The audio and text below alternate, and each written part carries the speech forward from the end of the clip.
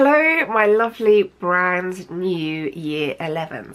I've asked the year 12s to come and drop some advice comments down below, so go and check those out and ask them any questions. Because even though your exams are in 2023 and that feels like a really long way away, it's actually not that far away. There are 37 actual weeks until exams start, which means there are, depending exactly on your holidays, about 30 school weeks until your exams start. And if you have a lesson twice a week and you do not miss any of those lessons for bank holidays or school trips or whatever, it's about 60 lessons left until your GCSEs. So even though they feel like a really long way away, they're actually not that far away. So I'm going to say the same thing that I say to every single year group at this point, and I'll say the same thing to you when we get to year 12. Please start revising now. I know it feels like 2023 is crazy long way and you've got ages and ages and there's still loads and loads of stuff you haven't learned. Please start revising now. I'm going to be here with you the whole step of the way, and I'm going to take you through every single thing you should be doing to start revising now but not go crazy and burn out.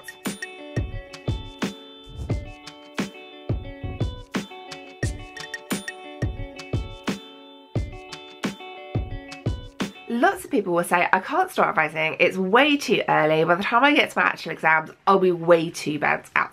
And that is true if you're sitting down doing past papers for hour on end now at this point in year 11. But that's not what I'm asking you to do. I'm asking you to do a little bit often. For example, if you do 20 minutes a week, and that could be like 2 10-minute slots, it could be a 20-minute slot, it could be some 5-minute slots, 20 minutes a week revision for your exams spread over the 30 school weeks that we have left, then we're pushing about 10 hours of revision. Now 20 minutes of revision doesn't feel like a huge amount, because that could be going on flashcards while you're on the bus or something. Doesn't feel like a huge amount, but actually 10 hours is quite a significant amount of revision, and you've got a choice. You can either spread it out and do little and often, or you can sit down and do first Tuesday of these holidays, do a 10-hour day of French revision. I definitely know which one I would rather do. The 20 minutes once a week or 10 minutes twice a week to build up your knowledge slowly is much better than sitting down and doing a full, solid, awful, horrific, do not want to do this 10-hour day in the Easter holidays. Now I know the majority of people would leave all this to Easter holidays and they will struggle and they will get super stressed, and these are the people that are really quickly going to burn out because they're having to go from 0 to 100% in revision. What I'm asking you to do is to do a little bit here and there, and this doesn't, I'm definitely not talking about this stage doing things like past papers. I'm talking about making flashcards which we can then put to one side and then use when we get to May, use when we get to Easter, and actually as part of our revision. The fact that you're making flashcards maybe on the lesson you've just had that day is really good revision, and it's stuff that we can use later on.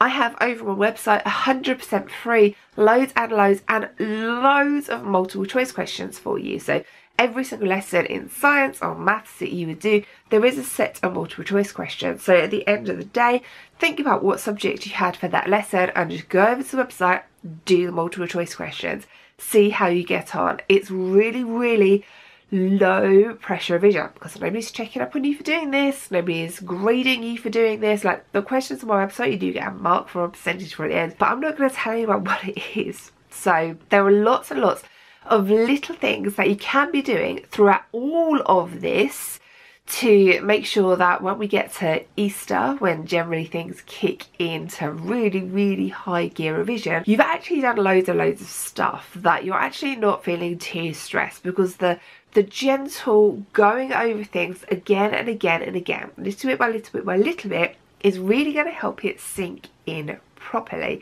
Trying to cram it all in Easter just before your exams is not going to work. So we do have a fair few weeks before Easter comes around, and I keep referring to Easter because that's generally when I always like to finish teaching. That's generally where most teachers like to finish teaching. And then the time between Easter and May half term, that's generally a bit quieter. That's generally about revision. You could be in school, off school, and study leave. So I'm generally going to aim to finish teaching stuff around Easter, and that's what you can expect as well. Now, every single lesson is important, and it is unrealistic to expect that you'll be in every single lesson. You might have like geography field trips, or you might have drama presentations, or you might have a football match, or something else that keeps you out of lesson, or keeps you off school for a period of time.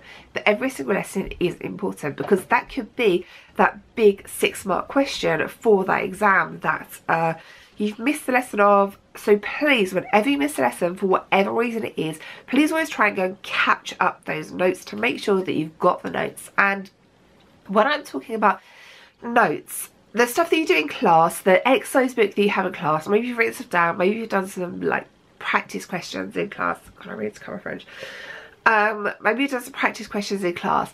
What I would like you to do is to take those notes, take them home and write them up in neat, so that you've got kind of like your own revision guide. You can add to it examples from my videos or anyone else's videos. It's not like I'm in competition with other teacher YouTubers.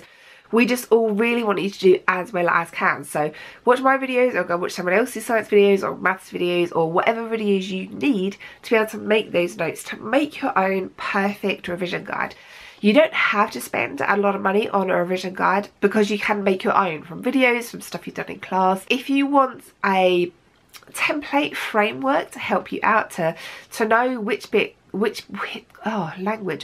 goes where, if you sign up to my mailing list, you'll get sent a free checklist of all the things you need to know for science and maths, and I think there's some history and some geography in there as well. So this gives you a structure, a place to get started with, so you're not starting completely from fresh. When I'm telling you to do this little bit of revision all the time, chances are you will do it for some subjects and you won't do it for other subjects. You will do it for subjects that you like. You will do it for your favourite subject, maybe the ones you want to do for A-level, and then you'll skip off the other subjects that you don't like that much, because you're human. That's what people do. However, I'm going to strongly suggest that you get a revision timetable. These are the ones that I have designed for my website. You can see down here that there are different times depending on what works for you best, what you need to do when, what things you need to remember. Like, do you need to remember to take your PhET kit or your food tech stuff in on Wednesday?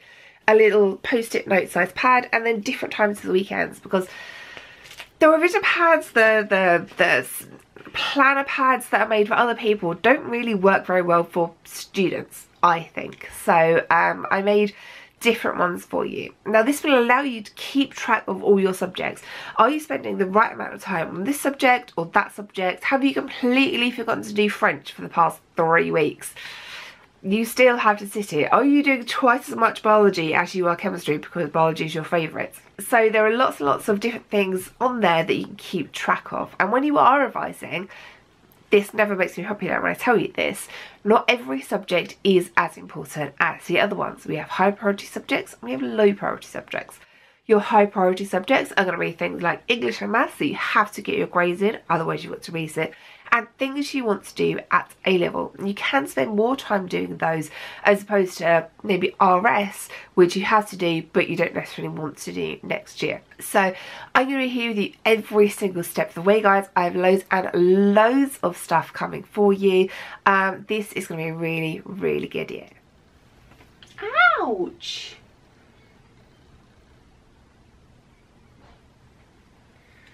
This is why in some videos I have unexplained scratches.